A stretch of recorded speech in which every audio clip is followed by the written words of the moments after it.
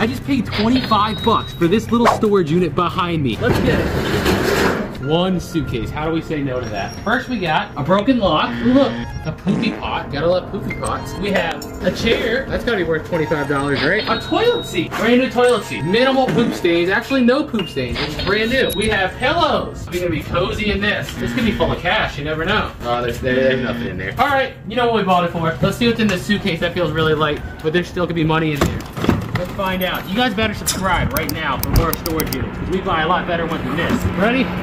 1, 2, boom. And we got nothing.